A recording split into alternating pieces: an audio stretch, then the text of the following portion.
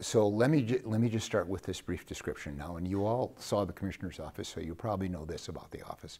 It's the only office in the United States with an agency structure that doesn't have a commission associated with it. It has a single commissioner, the Commissioner of Political Practices, and that individual then is the head of the agency and also makes the decisions that come out of the office. And therein sets the tenor for the office. It has been around since 1974. It's in its currently its 9th commissioner. I was the 8th. And the tenor of the office is going to largely depend on the person that's there. And that means that at times in the past, the office has not functioned very well. That's the way it works when you have one person, although there's a safety net under that person in the staff, and then there's another attorney from the Attorney General's office that's on contract that helps. That still doesn't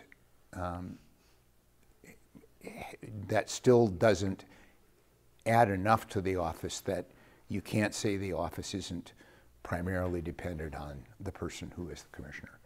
That's the way it works. But here's what you need to understand and take away from this. Despite the ups and downs in the office, when there's been a true crisis, the office has been able to respond. And the biggest crisis it had, of course, was when there was literally a shadow campaign organization that was working within the Republican Party in Montana for the 2008, 2010, 2012 election cycles, and actually electing candidates, and had a substantial role in the reason why more moderate Republicans were being replaced with extremely conservative Republicans. That was probably the biggest crisis. The office was able to respond. Those of you that saw Dark Money know that the office was able to respond. And that tells you that the structure of the office is the right structure, because when it's absolutely needed, it can respond. But that isn't the way it functions most of the time. Most of the time it functions at a lower level. Just to give you an idea, in 2009, there were 17 decisions made in the campaign finance area where it was a published decision was actually made. In 10, there was 8. In 11, when all of this activity was going on, there was 32. In 12, there was 30, but they really weren't decisions, those 32 and 30. Many of them were dismissals, one page. And I'll talk about that. And then in 13, my first year, there were 37, in 14, 86, 15, 23, and in 16, 55. There were more decisions in those 4 years than in the entire history of the office up to that point. So the office may not always function, but it will always work in the way I'm going to describe it to you, which will lead to what Mark said. What do you do? If you go, and we're small enough that you can look, how many have ever gone to the Commissioner of Political Practices website? How many of you looked at that? Okay.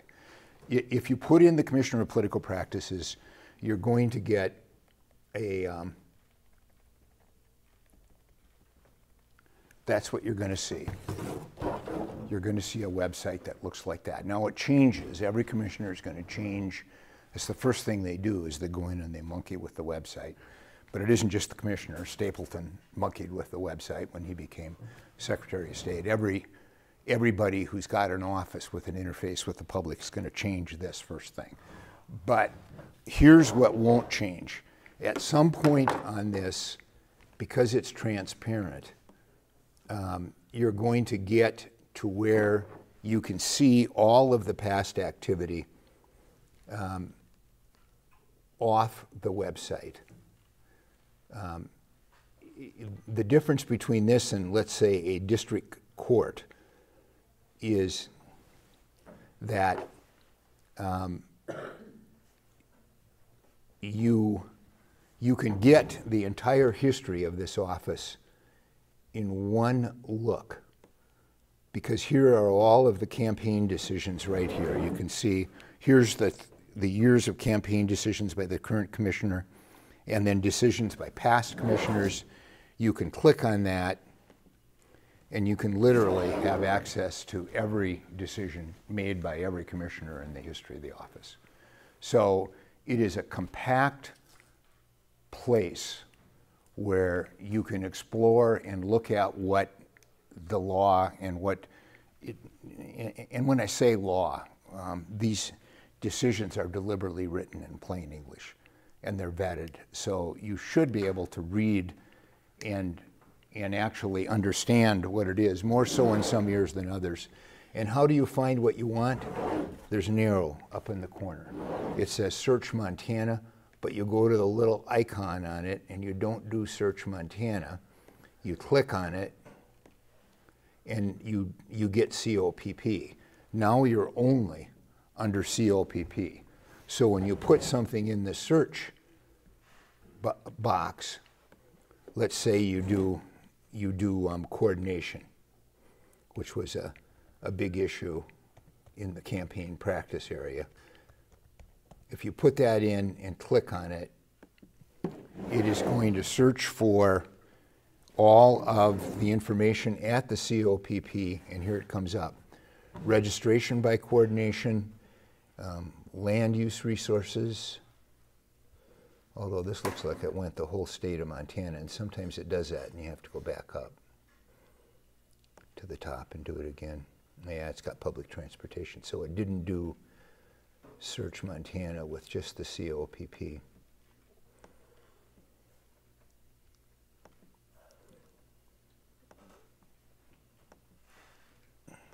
And it's not even letting me back into it. Just get it with the COPP. But you can play with that button and you can literally have access to all of the decisions that deal with that issue.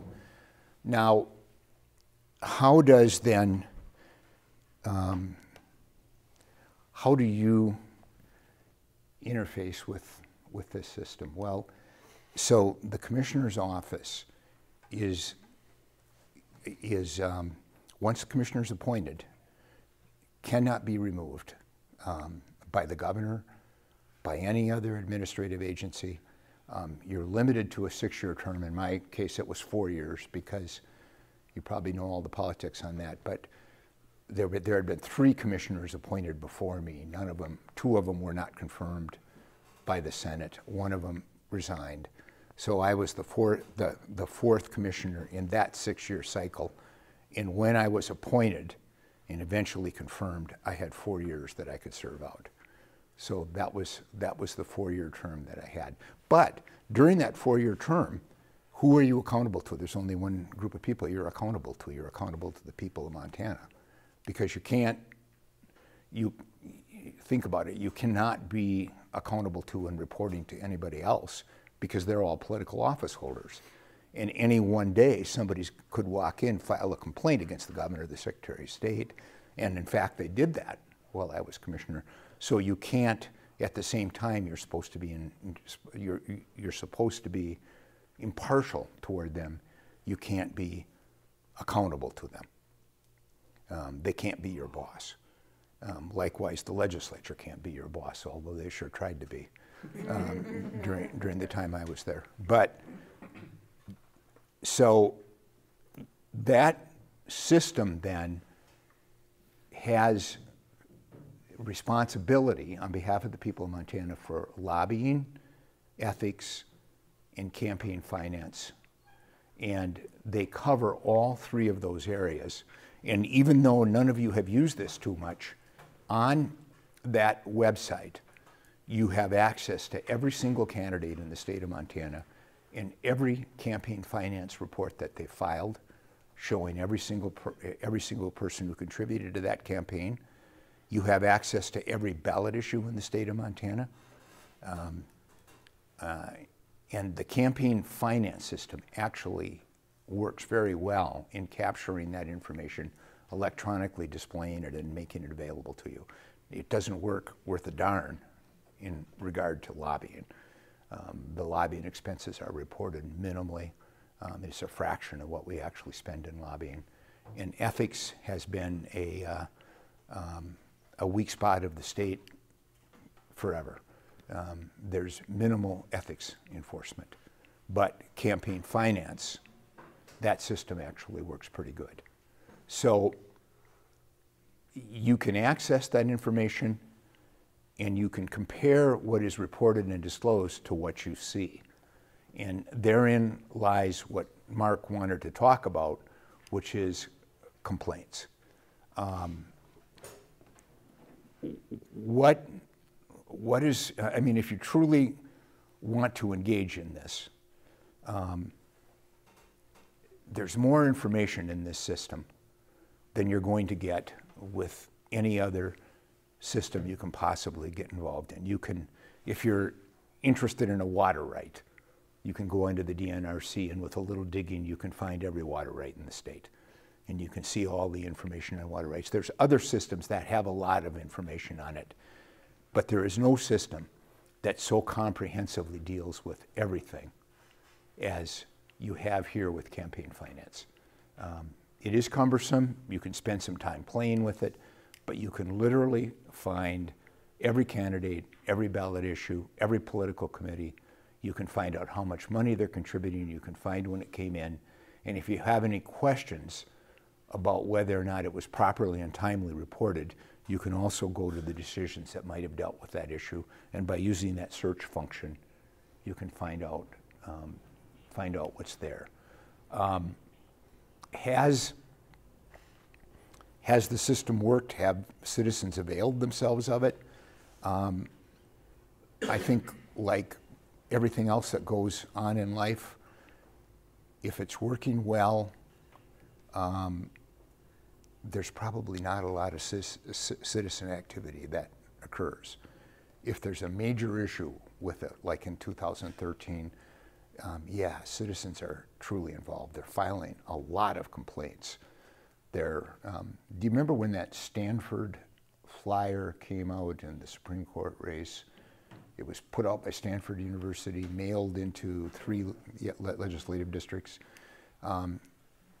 That was when I was commissioner, and every single person working in the commissioner's office was on the phone for the next 2 days because there were that many Montanans who were so upset about that flyer put out by a university, but it was a political document. And I don't know why, but in that era, people were totally tuned into the politics, probably because the politics was not doing very well in Montana at that time. But we had a lot of people that were involved, and I'm sure that time is going to come again. And that particular document spawned 3 or 4 complaints, but the primary one was by Linda McCullough, the Secretary of State, who filed the next day. And we had a campaign finance decision, and we eventually found against Stanford University and Dartmouth, the 2 universities that sponsored the professors. And they ended up sending an apology to everybody who got it, and then they paid a fine to boot. But that isn't as important as I think the standard that it set. There was a professor from Carroll who got involved in it and wrote extensively on it within the educational journals. So it has an educational effect far beyond what the individual complaint might be. Then, if you are thinking about filing a complaint, first of all, you need to understand this. It's the simplest complaint procedure that you have, at least under the current interpretation. And I say that at the same time in late 2012, early 2013, when the commissioner's office, legislature left town in 2011, and when they left town, they didn't approve the commissioner who the governor had appointed. And so that commissioner was out the door immediately. The governor then appointed another commissioner who got into a pretty good dispute with the staff, and he eventually resigned. A third commissioner was appointed. He stayed on through the 2013 legislature and again wasn't confirmed. And 2 days after the legislature was over, Governor Bullock started a process for appointment, and I eventually became commissioner through that appointment process. But in that time period, when all those commissioners were changing, there was very little leadership in the office. And during that time period, the office rejected complaints. People would file a complaint, they'd find a reason to reject it, and they'd send it back. Person would file again, they'd find another reason. So even though you've got 30 and 32 complaints dealt with, there were only really about 20, because that many of them were just multiple complaints coming. So it's possible that that could happen again, where when you file a complaint, they'll tell you that it has to comply to a certain form. But if you read what the commissioner's office has done, and again, go in there and type it, you'll see that it says right now, the current policy is citizens should be able to file that complaint, and as long as they have their signature notarized on the bottom of it, if a person who's experienced in the area, that is, the person who accepts the complaint in the commissioner's office, can look at that, even though you've used the wrong word, you haven't stated it in a technical way. If they can see it and interpret it, they have to accept the complaint. There hasn't been a complaint that's been filed that's been rejected now in over 3 years. So if you want to do a complaint and you think something's wrong, do it. Just file it with the commissioner's office. What happens after you file it? Well, the commissioner's office has 7 staff people. And under the current policy, when a complaint is filed, it goes immediately to the commissioner. The commissioner, within 5 days, must accept or reject the complaint. If the commissioner accepts the complaint, it gets a number. And the number is the year in which it's filed and the lineup of complaints filed. So in 2019, there's only been 6 complaints filed. Whoever files the next one's 2019 CFP, Commissioner of Political Practices, -007. That's your complaint number. And now, the person who does the accepting or rejecting is the commissioner. That when the complaint comes in, whether it's by mail or whether it's hand delivered, it'll immediately go to the commissioner. It is the commissioner's first priority because he's got 5 days to accept or reject that thing. Once he accepts it, and he's going to accept it, unless there's just something totally wrong with it, it then is taken by the commissioner, and there's another person in the office who is the investigator. The complaint goes to the investigator, and what the commissioner is going to say to the investigator is just this. Look, here's what the complaint says. Here's the general area of law that we're looking at. It's more difficult for a commissioner when the commissioner is not an attorney. Unfortunately, the commissioners generally aren't attorneys. There was one other attorney before me. He was that very short-lived commissioner in that series of 3 commissioners who were appointed and not confirmed. I was the first attorney commissioner who was appointed, confirmed by the Senate, and managed to hang on in there for a number of years. But the current commissioner isn't an attorney, but he's had quite a bit of experience. So he's going to say, here's where the general area of law is. You need to find the facts. Here's the facts I want you to look at. Sometimes the facts, you don't need any more facts. The complaint is so clear. You get the Stanford flyer. What do you need to know about a flyer that puts one candidate with a picture on one side and another on the other side, and obviously favors the one candidate over another candidate? I mean, that is a lot of information in one document that triggers all sorts of concerns. But you still need to know how much money did you spend on it, when did you mail it, how did you mail it.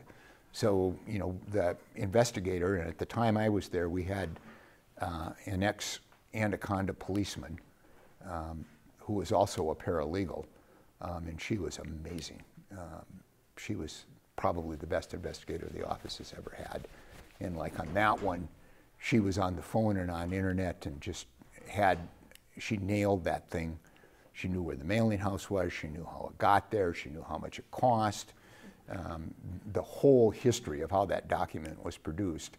And each step along the way, we were able to say whether or not they considered the political consequences of what they were doing, whether or not they reported, and they never reported, they never registered, they never did anything with the office.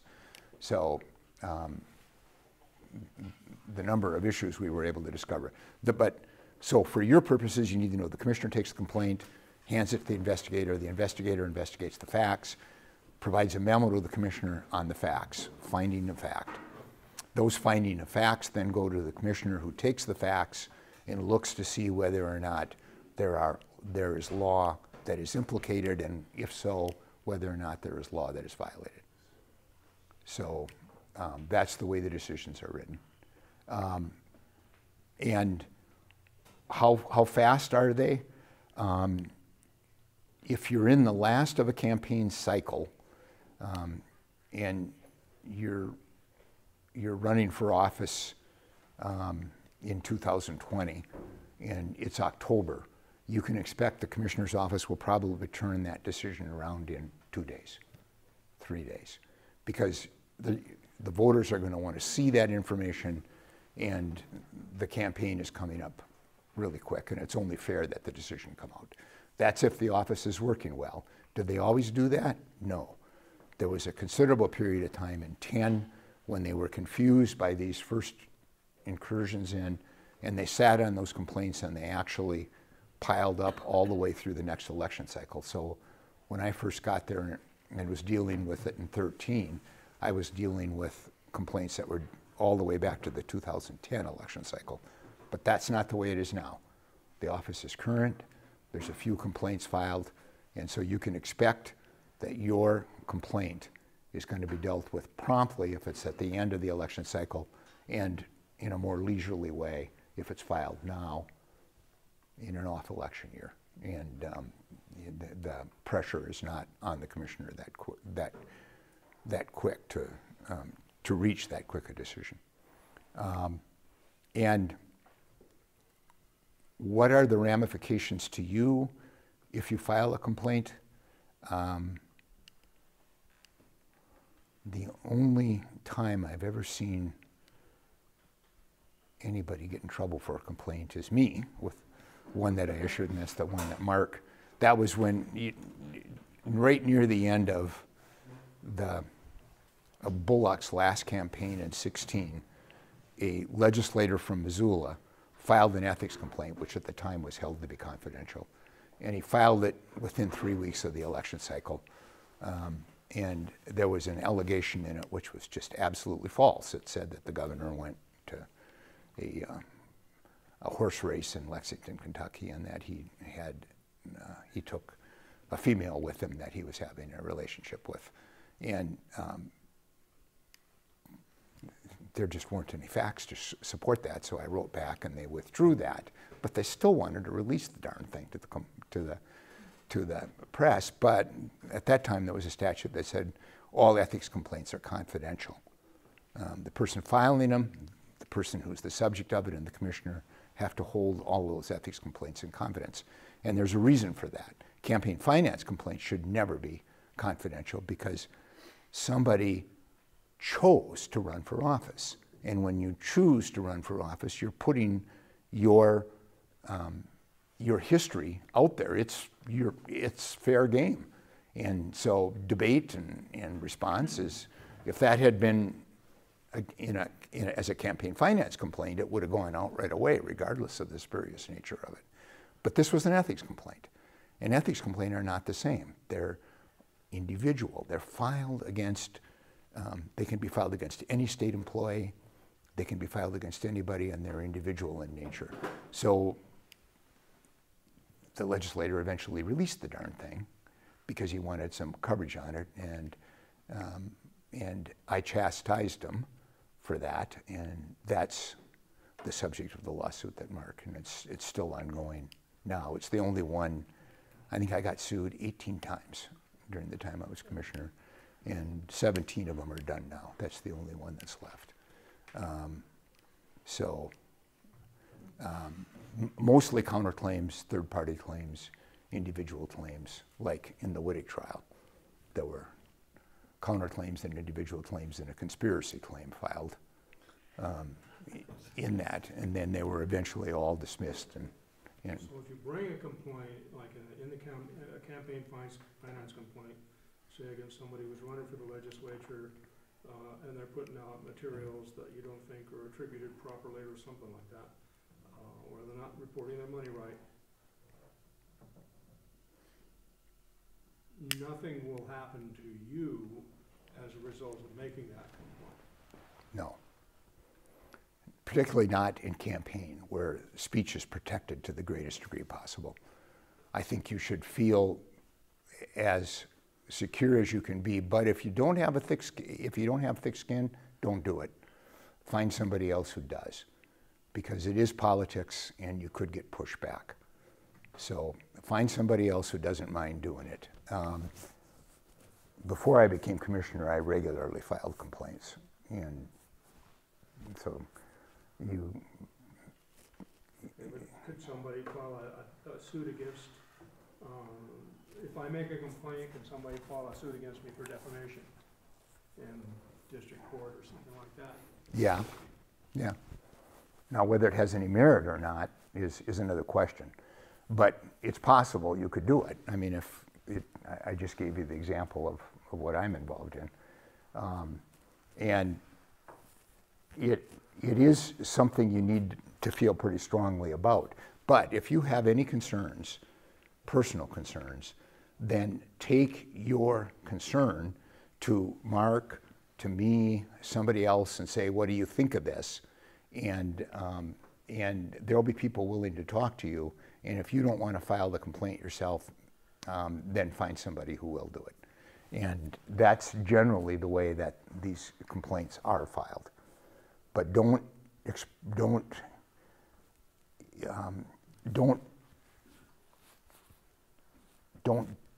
if it's going to cause you to lack sleep or something. Citizenship is extremely important.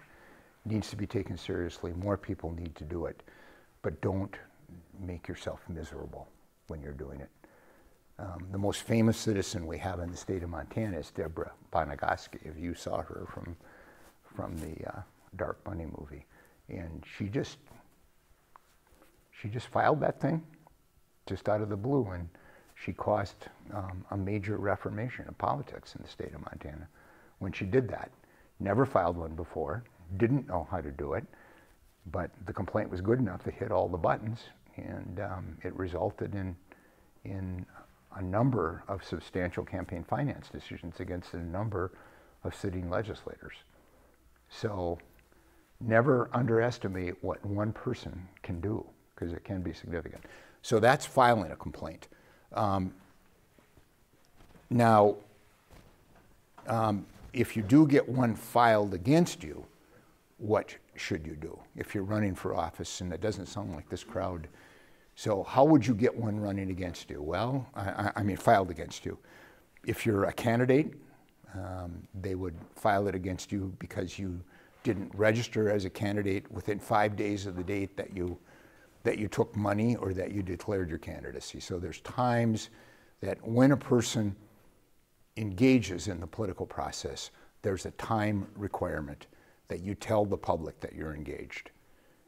And that means that you did what you did and what Mark did, which is you file as a candidate with the commissioner's office, which is easy to do, and that you then, after you file your financial reports on the timelines. Is that something that candidates universally do well? Absolutely, the bulk of them do it well, but there's always a group of 10 to 20 that have extreme difficulty with it. And the commissioner's office is on the phone with them trying to get them to file. That's what their compliance staff do to, So COPP has a rule book being played, or a what now? do you have a book? See, Well, COPP? yeah, they've got books, they've got forms on the website that I showed you. Okay. Yeah, So if I was gonna run, I should go there first, they would and be they so, would tell me what to do. they would be so glad to help you. Oh, okay. Yeah, they would be glad to help you in person, they'd be glad to help you over the phone. They see that as their job. And there are more specialists in that area. They're called compliance specialists. There's 3 of them whose sole job it is to assist people who want to run or to talk to somebody who's got a concern about somebody who's running. Oh, okay. Okay. So if somebody files a complaint against you, the way they're going to do it is if you're a candidate that you're running, if you are a party to a are any of you involved in ballot issues? Okay, Mark is. Okay, so committees form in ballot issues, and those committees report the money coming in and the money that they expend in favor or against the ballot issue, and that's the other way that you could get a complaint filed. And my advice, if a complaint is filed against you, what do you do?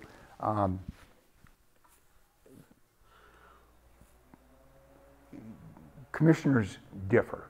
I, as commissioner, did not like to talk to the people who filed the complaint or the person who the complaint was filed against. Now, you have to talk to them at certain formal times, and that's when I would talk to them, but I didn't like it when they came in and just dropped in and talked to me. I just wasn't comfortable with that. It felt like it was, just a little bit. But this commissioner loves it. So you find out who the commissioner is, and he would not mind it at all if you dropped in and talked to him. So every commissioner is going to be different. And so if you get a complaint filed against you and you have the current commissioner, stop in and talk to him about it. And then respond timely and in full. And if you did make a mistake, just admit you made a mistake. If you think about all of the people that have had, there's hundreds of decisions that have found infractions on the part of somebody running for office. Do you remember any of them? No. Who do you remember? The one who fought it tooth and nail, forced a 12-person jury trial, caused the state to spend $60,000 on the trial itself, and eventually paid a $100,000 fine because of it, and that's Art Whittick. That is not the way to respond to a complaint. If you've got a problem or an issue, try to resolve it. Now, then I'm going to add one more wrinkle. There is a whole area of campaign finance that is not used as much as it should be. The 1912 initiative created something that no other state in the in the nation has, which is an individual citizen's right to explore and pursue activities against malfeasors individually. It's a risky business, but that includes this. You're running for whatever office you're running for, and you have an opponent. Under our law, which is unique, you can inspect that opponent's books at any time you want during the campaign with notice. It's used most commonly by ballot issue committees, where one ballot committee will inspect the other ballot committees, but you can do that. Likewise, there's individual enforcement provisions that have never been used under our laws. So if you're really serious about something that's going wrong, and you don't believe that the state, through the commissioner's office, is moving quick enough, you should explore what you can do individually to enforce. Now, so what would I summarize it with? Would nuts and bolts of just how you deal with. Think of the commissioner's office as an extension of the people of Montana. It's a very small office. They've only got 6 people in there, but nevertheless, they're here to keep the campaign finance system as clean and fair, transparent, and fully disclosed as it can be. And when they've needed to act, they've been able to act. So they have responded, not just the years I was there, but there were years before that where commissioners have responded equally well. They've been able to do that. So they're an office that you should see as a citizen's asset. And most of you, I think, then, where you're going to get involved is if you see something that you think is wrong, somebody's running for, and this happens, somebody's out there running for office, you get on the website, you put in their name, and they're not even registered as a candidate. Or they're in your church or your club, and they've got very expensive looking material that they're passing out, and you get into on the website and you go into their name, and they're reporting $50 as the total amount of money that they've taken in and spent. And you can tell just by looking at what, that they're spending more than that. And you then file a complaint against them. And you don't need to think of it as, I'm against this person, Jane Doe or John Smith. You don't need to think of it as, I'm doing this against them, and you're not. There's something a lot bigger, which is the system has to run well for all of us. It doesn't matter whether you're Republican, Democrat, Libertarian. If it's going to be fair, then it has to be reported and disclosed in a timely fashion, and that is what you're doing when you're filing that complaint. You're protecting the system. You're not after that one person individually. You're protecting the system that they run on. I mean, it's a wonderful system. Any one of us could run for political office, and we should. To be frank, more of us should run. Greg. So Montana has campaign limits for contributions. Right. Are there limits for how much a person can contribute to his own campaign? No. Because we have some wealthy individuals running. Yeah, no. That's been settled. That's been. How much they put in? They. Or can they just? They do have to. Wallet and print up their fancy flyers and. Yeah, they do have to, and that's where when you see in the campaign that a particular candidate has advanced, they'll either contribute or loan that money to their campaign. They can do either, but they will have to report and disclose how much they put into their campaign coffer, and then the reason they have to do that is the campaign has to disclose how much it's spending, and if it spends all this money, it has to say where it got the money from. But the kind of complex constitutional system that we operate under has said clearly and emphatically that it is unconstitutional to limit what an individual can spend running for political office from their own money. And so we have to operate under that system. So on the current website, I was on there looking at the individual campaigns for a certain office, and I couldn't, I found the electronic people that do it on the, I don't know how they do it now, but through the website, and I could see everything. But then there's people that did it handwritten, submitted their finance reports, and I didn't catch that. I didn't know you could do it that way as well.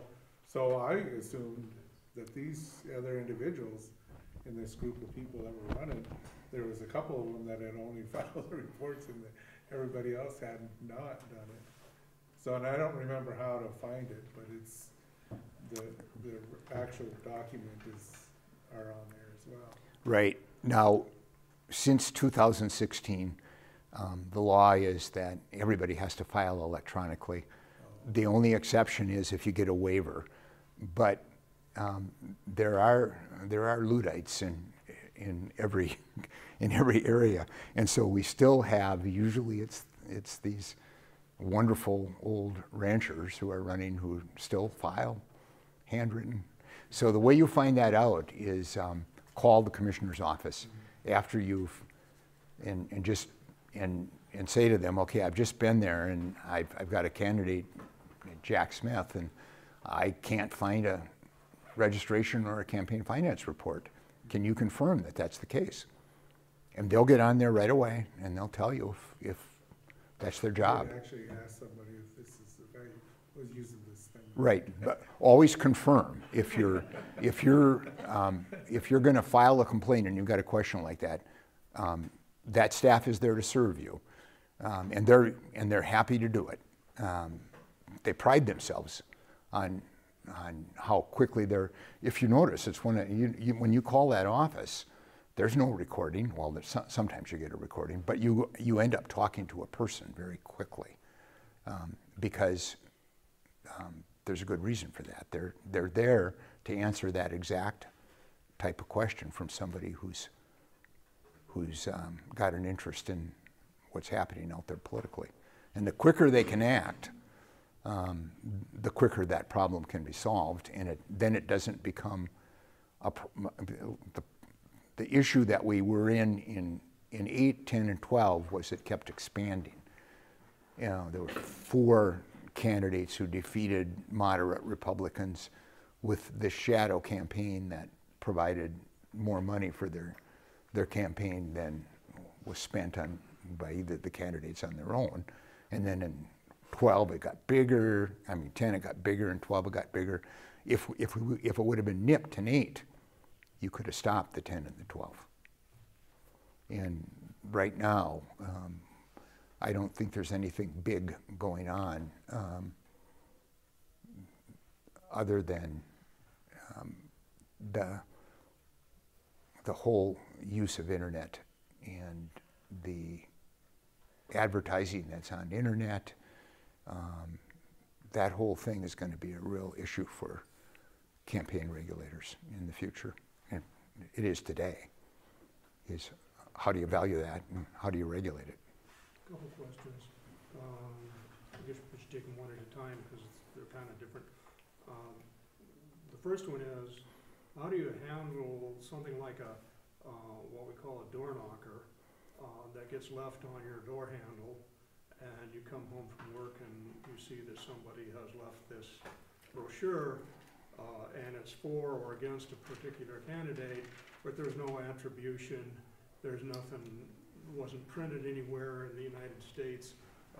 What would you do with something that anonymous? I would march, if you're in Helena, I would walk straight into the commissioner's office with that thing and file a complaint. Under the law, they have to deal with attribution instantly. Whatever other complaints are there, the commissioner's office has to take an attribution complaint and put that on the head of the line. They have to call that party immediately and say, you've left your attribution out, correct it now. And that's why you see candidates in the Lewistown area. When I was commissioner, he and his wife scattered out with, they had to go print stickers, and they literally spent 2 days traveling that entire county putting those stickers on the bottom of their signs. They didn't want to take the signs down, but they couldn't leave the signs up without an attribution. And they worked their tails off. They got it in, they took photos of them all, they sent it back to us, and we released the complaint because the candidate brought it into compliance. So attribution, Mark, is extremely, and I cannot believe that it still happens, but it does, every single campaign cycle. You get somebody who, now here's an exception to it. And you see this most often in the Native American areas on the reservation. You're driving along the highway and here's a big piece of plywood in which somebody spray painted this candidate for public office. That's all they've got on it. There's nothing else. You know what? That's perfectly legal. That is a hand manufactured sign by one individual. It is outside of campaign practice regulation, and it should be. It is the most fundamental and primary form of speech that you can possibly get. The guy made it in his own garage. He used wood and whatever sort of you can't regulate that. That's pure speech. So I've got interstate frontage in Whitehall, and I'm thinking about putting up a large sign, Homemade? homemade, yes. Go for it. No attribution is necessary? But if you want to not get a ton of complaints, just put on the bottom, I made this myself. And then sign your name. Because, I mean, it's funny, but that's what I would do if I were doing it. That's good to know. Yeah. But as soon as you start, you know, you've got more spray paint left and more plywood, and if you keep going and then you give them to all your neighbors, then you're Oh, no. crossing the Then, line or no? then all of a sudden you've got a political committee, 2 or more people together acting. You do this yourself, and you don't involve anybody else. It's just your speech. There are 4 flags flying in Whitehall, Trump 2020, and then it says end the bullshit, or stop the bullshit. So 4 different people, so they have to have an attribution on those flags. Are they commercially made flags? They look commercially made. Then that is not an exception to the campaign rule. That is a campaign expenditure that has to be reported and disclosed. But it's a federal campaign, outside of the reach of the commissioner's office. And if that was a state office, you'd take one of those down, take them into the commissioner's office, and that attribution will be on there within a short period of time. Take them all down? Just take Take one. them into the office? No, just well, you don't want to. Don't, because then they might get you for stealing property. Just take a photo of it, and get a good description of it and bring it in. If it's a state, If it's a state race or a local election, okay. But there are several decisions if you want to that they.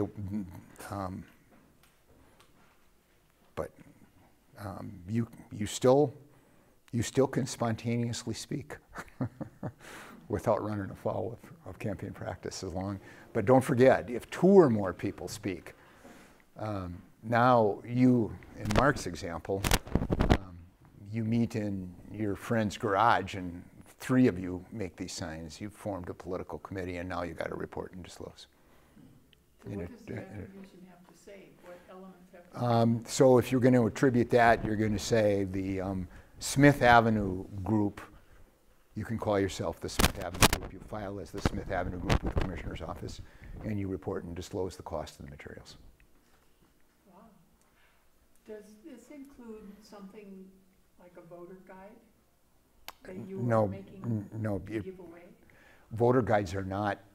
In Mark's example, and maybe I jumped the gun, but I was presuming you were going to say vote for or against. Yeah, for or against. Right. Voters' guides don't do that. They just say, here is the race, here are all the candidates, and please vote. Does there any legal thing have to be done if you make those? No. I'm asking because we're making them. No, that's wonderful. That's also speech. Do you at least have to say who you are on it somewhere? Well, you probably might want to, but is it something you have to report and disclose? No. Okay. You go as far, correct me if I'm wrong, you can go as far as candidate so-and-so takes this position on this issue, and then the other candidate takes that position Yeah, on that's this exactly issue. what we did. And I believe you can even go as far as, we are pro or against that issue, but you We can't, weren't pro no? or I wouldn't do that. Is there a line there? I don't think there's been a decision on that, but I wouldn't do that. Okay. I just leave it with, here's the issues. You know, that's just pure speech up to that point. It's no different than the guy making, you know, his best friend is running for office. And he's out in his barn, he makes 3 signs and sticks them up. Mhm. Okay. Did you have another question on that? About some of those committee things like that census thing that came out, that looked like that was from the RNC. Well, and that is the problem with the regulation on the federal level versus the regulation on the state level. it said, because I just kind of tore it up. It's terrible. They shouldn't be But doing that. I should have, you know, because I think there, I don't know if there was reference to the Montana Republican Committee. Yeah, but even then, it's still federal. It's a federal, and it's outside of the reach of the commissioner's office because it's just state. Okay. And Dr. Mott? How about advocacy for or against the bills that come up in the legislature? Lobbying. That falls under lobbying Mm-hmm. issues, or Right. can a citizen on their own? When does a citizen become a lobbyist? I guess my question. When the citizen spends over $2,700. There's an exception for volunteer activity, which is under, I think it's 2,700. There's an inflation factor in there, and that should be there.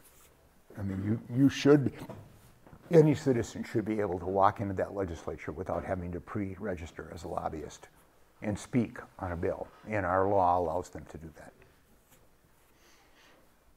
Can be abused.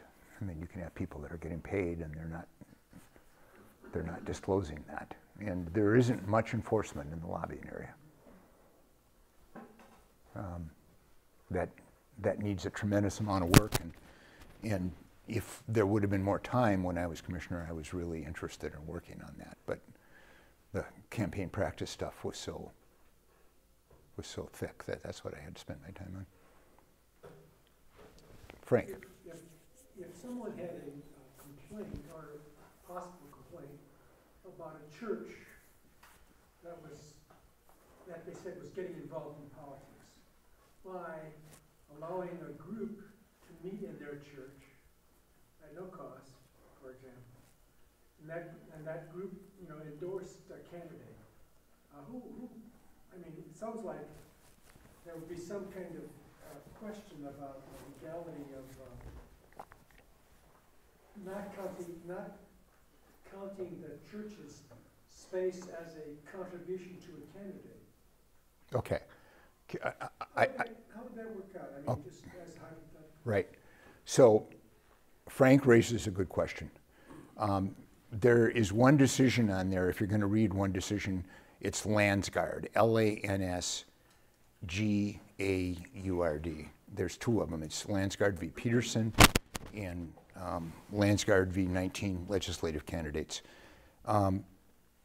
So when the commissioner's office took the Bonagoski complaints and showed that it was willing to look at those group of candidates who ran as Republicans but really weren't Republicans, they were libertarians who were running under the Republican label because the traditional Republicans believe in the rule of law and defend and respect traditional values. And these candidates didn't believe in either of those things, as you could tell from, I mean, they were participating in a shadow campaign, taking money, they didn't comply to the traditional Republican philosophy. They were something different.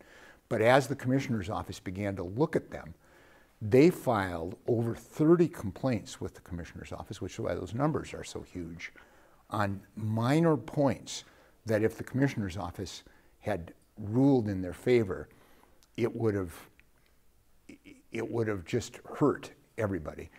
And that Landsgaard complaint was notarized in Art Wittig's office by his legal secretary, and there were 20 some of them filed in one day at the office, all by the same person, all notarized by the same party, and clearly they were designed to tie us up. And they were all this. These oil billionaires, the Wilkes brothers out of Texas, and so two brothers and two wives contributed the maximum amount of money to the traditional Republican candidates. They each gave them $160. That's $320 a family, $640 in total. And the complaint was clearly it's bundling, or clearly it is husband and wife together and they form a political committee and they have to register as a political committee and they're over the limit that a political committee can give. So there you have it.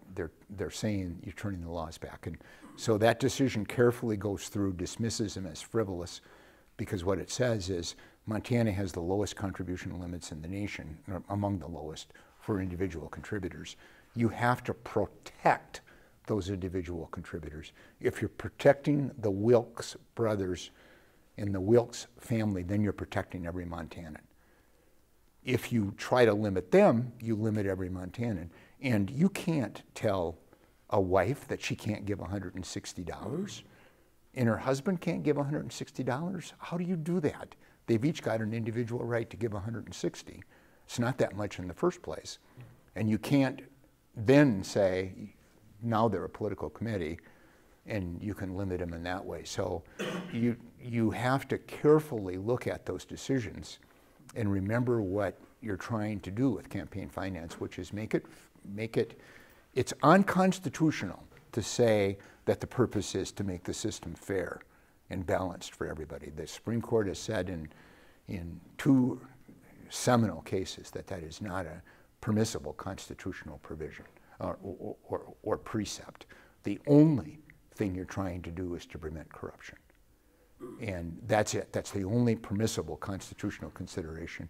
And so what you have to do then in that decision is you say you prevent corruption by allowing everybody to participate in the most equal way you can. Now, $160 is a lot of money for most of us.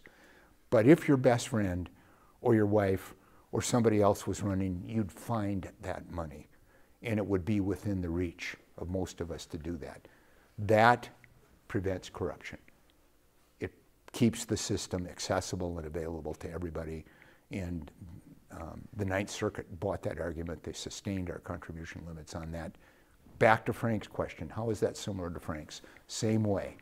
You look at that complaint, which at its core says, well, this is a church, this is a place that is got a tax status that says it isn't supposed to be involved in political activity, but the church isn't involved in political activity. The church is allowing space to be used, and so long as the church is transparent and non-judgmental, non-selective on how the space is used. In other words, we're in here now. Would they let the Trump people come in here? I would suppose they would. I mean, they should have this, and if that's the case, then it's not that the church is providing a community service, it's providing a community space to the community. It's not responsible for the activity which may have a political tint to it, which is solely the responsibility of the group meeting in the space. That keeps the system healthy, promotes activity in the system, and doesn't create this crazy kind of division that you try to prevent by making a real brittle decision. Does that make sense, Frank? So we haven't dealt with that. We went the other way. It was the Canyon Ferry Baptist Church. That commissioner found that a minister speaking from the pulpit on the same day that they had petitions in the back of the church against, God, which one was that? But it was personhood of some sort. I mean, I don't know whether it was same sex or which one it was, but it was something along that line, and the church was it wasn't. It was against abortion. They were passing out petitions in favor of one of the anti-abortion bills that was either the legislature or on the ballot, and the commissioner found that was enough, that they violated their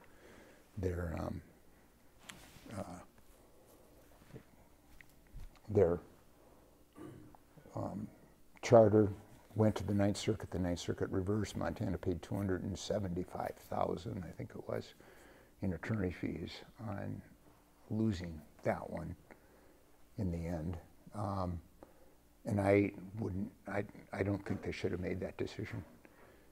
It just wasn't enough.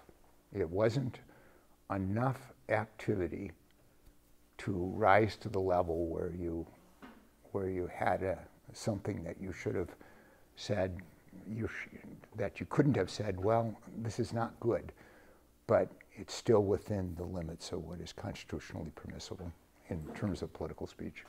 But if they're operating under some kind of a non-profit category, that you make it a complaint against to the Department of Revenue or something like that? You could, but you know where that is right now.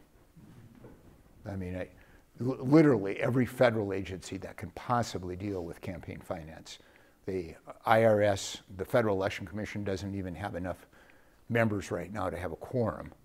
And even when they did have a quorum, they weren't able to make a decision. There is no body that's able to regulate politics effectively on a national level right now. And in most states, there's very little effective regulation. We're a rare bird. So did I misunderstand you, John? Not every state has an office of CLPP? Every state has every other state has a commission. A commission. Right, and not a commissioner. And I just told you the problems with the commissioner. It depends on you know, the ebb and flow of the leadership that's in there. But the commission is worse. Okay. Because you inevitably tie them up by just putting opposing views, and they won't act. And I'm sorry, I interrupted you. Go ahead. No, I was just wondering, our current commissioner then now is 3 years more in? Yeah. And then it's a governor's appointed Right. position. Right. Approved by the Right. legislature. And when there's enough of a crisis, there seems to be political will to appoint a commissioner. You know, and now things are in pretty good shape. So they wanted a more, you know, you don't see him in the paper every day. So that's what they wanted. But he's perfectly willing to talk to people. If you go in and talk to him, he's more than willing to engage. So he's effective. He's just doing it differently. Mark? How do, say we've got some kind of grassroots political action committee, they're involved in politics, but they're low budget. Do you see any typical mistakes that kind of a group makes when they're involved in a campaign or a ballot issue campaign? The best reporters are the citizen groups. The most diligent, the most, but the one mistake they all make is they tend to overestimate the importance of the money that they report. And because of that, they might scrimp in reporting. And I tried to convince everybody I talked to that they shouldn't do that. You should, if it's $100 or $50, report the 100.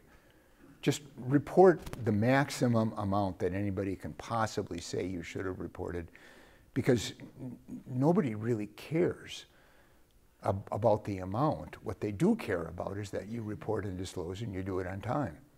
And so that's the one issue is and particularly I face that when I talk to people from out of state that are involved in ballot issues and are providing financing. It's very difficult to convince them that they need to report everything, particularly if it's in kind. No, you need to go to your staff. If you've got 3 staff working on it, report not only the hours that they work, and when you report their hours, include the value of benefits, and give the % share of your office overhead attributable to that staff person. All the Montana groups do it that way. They know that now. But it's hard to convince the out-of-state ones to do that. And so I suspect there's probably, you know, in particular, well, the gun-related groups, in particular the National Rifle Association and their Montana affiliate, If you go and look what they're reporting virtually nothing. And that is one area that I never really had time to get to and nobody's gotten to. So there are a couple of areas where there's activity which is underreported. But it isn't on the groups you all know, in Northern Plains reports, MEIC reports, and discloses. They do a good job of it. Okay, and what about little, you've got your 3 people who are making signs in the garage. What would be their main mistake? Just not reporting at all? Well, they wouldn't, if they're making signs in the garage, if you're doing a sign for a candidate, the candidate has provided all the materials and your labor is free. So all of the value of that is getting reported by the candidate. So you don't have to worry about it. Okay. The only time that comes into play is if you're running a rogue operation. That is this is just Mark and his 2 buddies, and you're not involved with anybody. You're just making this stuff up all on your own. Then you're going to have to report your own political committee. And John, another man's interested. oh, I'm sorry. Oh. Yeah. My question, I guess, is a little different. So the campaign or the candidate takes in X amount of dollars, and these candidates today are taking in a lot of money. So they spend only like a quarter of it. They get their office, or they don't get their office. They go run for another campaign and have all that money that they didn't spend. Yeah, that's illegal. That's illegal. Yeah. Yeah, you have to close your campaign account, and then you donate that money to the area specified. You can't use it for personal use. What is the one area that candidates needs to be looked at more for candidates? It's the use of campaign funds for personal use. Mm-hmm. That is the one area that other states, particularly like in New York but it's outrageous what they do out there. That is being prosecuted pretty thoroughly out there, where candidates they actually run, more or less a scam campaign to get the money, and then they use it for their personal use instead of running for political office with it. And that hurts everybody, because it just hurts us when we don't. I mean, there's nothing more pure than candidates running for office, us funding them. It's just the way democracy works. And if you read what Baucus said about China and why China is going to prevail, Baucus said, for years the Chinese, did you guys read that article? He said that for years the Chinese told me that their system was better than ours. And he said, now I'm becoming concerned that there's some merit to their argument, because they say that, okay, they've only got one party, right? And that party produces the candidate that eventually, but they say that there's so much peer vetting within the party that the candidates chosen are competent, whereas the American system favors incompetency and ambition. And so we get incompetent candidates with vast ambition, because you all don't run and I don't run. I mean, the candidates who should run don't run, and the ones that do run. And so he was saying, I'm concerned that maybe China's got something going there, because our candidates are not good. China's are better, even though there's, better in a way of competency, not certainly better. The worst of our candidates are still going to be better in a humanities sense than the best of the Chinese. But the Chinese may be better for global warming, they may be better for economic growth, they may be better for those other things. Lorna's telling me to be quiet. But it does make you think a little bit about it. We just got to get more people running. That's the bottom line. Do county central committees have to report their donations to candidates? Yeah. Yeah, and Is they that do. done on the state level? Or Yeah, and as I praise the citizen groups, I will say that the county central committees are not good in general. Not because they're ill-intentioned, it's just because they don't, it's just not part of their culture. So that's where the commissioner's office talks and works with them. But the few complaints that have been filed against county central committees, it's just, they can really get behind and way off kilter. Not huge amounts of money, but still it should be reported and disclosed. Now, if you want to get into some interesting reading, there were a couple complaints filed. One was complaints in the Great Falls Republican Center. Yeah, that's one of the worst, yeah. And that was, you know, close to a fist fight about what they were doing. The other is, and I think that was a campaign finance, wasn't that a campaign finance one? Yeah. And then the other one was filed over in Missoula in the Democratic Central Committee in Missoula County for people, I guess, campaigning against one another and then not disclosing what they were doing. So both of those make interesting reading because that's us. Well, and again, the rules aren't there because of what is happening one person to one person. The rules are there because we're only as good as the whole system is good. And Does advocating against a candidate constitute the same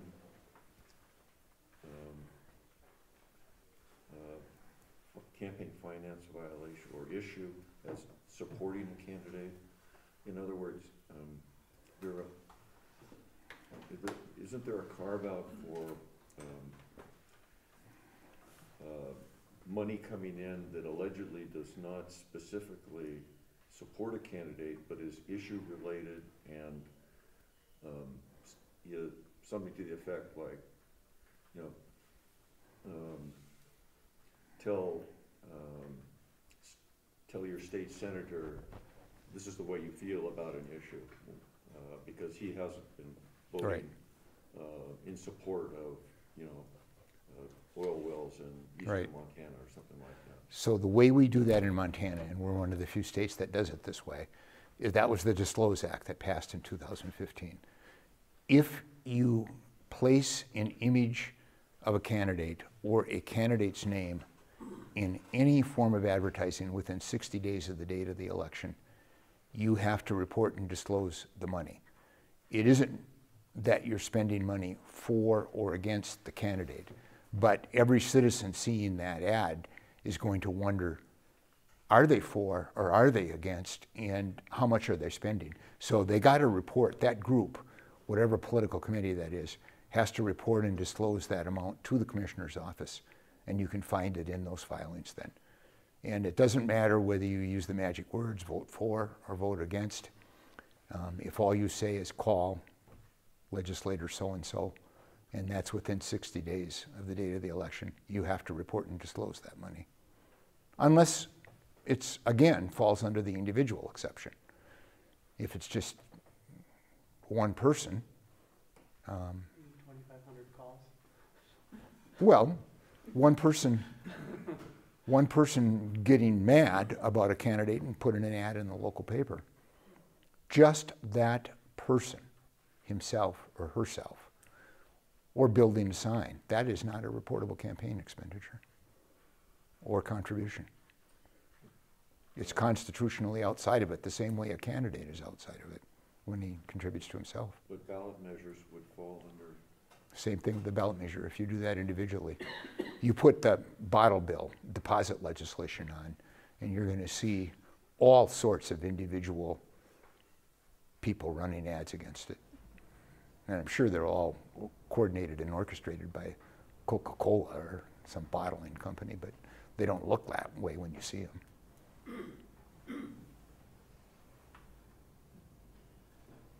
what about the situation where you've got you're running a campaign, you're a candidate, you've got a rump group in your district that is, you know, the White Self-Esteem Ladies Sewing Circle has gotten together and they're doing everything they can for you, but it's totally throwing everything off message and you're losing control of your campaign. Is that, can you contact those people and say, you know, please shut up, or is that collusion? Oh, you can contact them. Okay.